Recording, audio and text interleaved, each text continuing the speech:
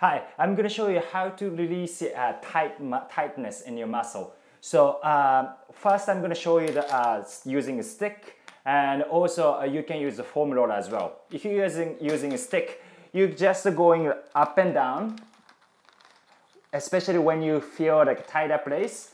And if you find a tighter place, what you can do is bring the ankle up and down, ankle up and down.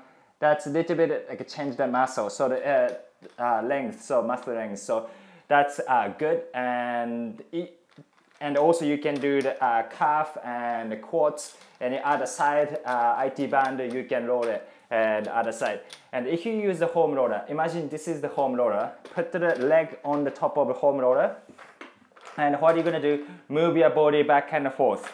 And when you find the pain point, what you can do is you can move your ankle 1, 2, 3, 4, 5, and you can do 10 times. And if you do quads, you can put the